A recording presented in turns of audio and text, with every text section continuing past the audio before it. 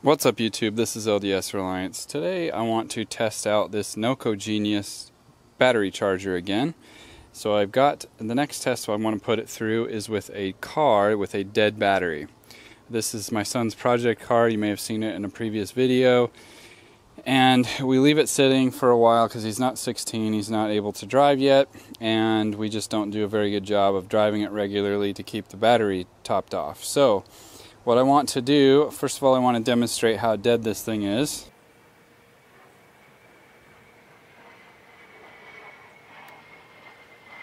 So anyway, what I want to do is I want to test the repair function on this battery charger and see if it can work a miracle. Now, I'm not really expecting it to do so, but you never know. And if it is a genius, I will give it lots of credit.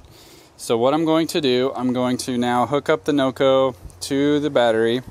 I'm going to let it run in the repair charge mode overnight.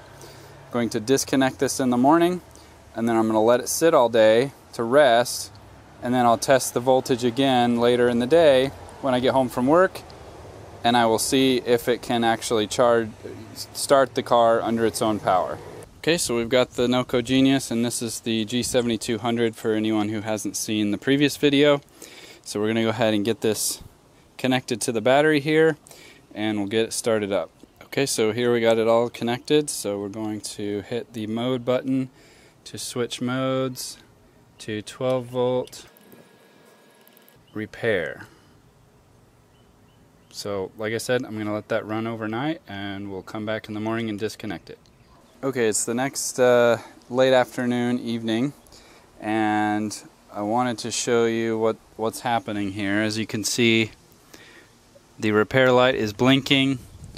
There's a diagnostic code going on here. I left this go overnight and then started it up again in the morning, let it run all day at work, came home, started up a normal charge, the 12 volt normal, and still here we are a couple hours later and it's still not working. So if you're new to my channel, I show off as many failures as I can. I'm not the one to make a lot of cuts and edits and make myself look better or make it sound like I know more about what I'm talking about than I do. I don't know everything.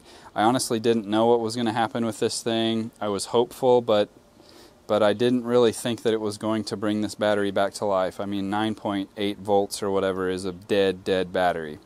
I was hopeful maybe that it would kind of restore it to partial health, maybe get it to at least start the car one time or something like that, but I definitely knew it wasn't going to be good as new. So anyway, I still do like this product. I don't know what the limitations are of the repair function, whether how damaged or how sulfated a battery can be and be brought back to semi-function or not. I guess we'll have to try on a little bit better battery in the future, but it will not work miracles, people. It will not bring a completely dead car battery back to life.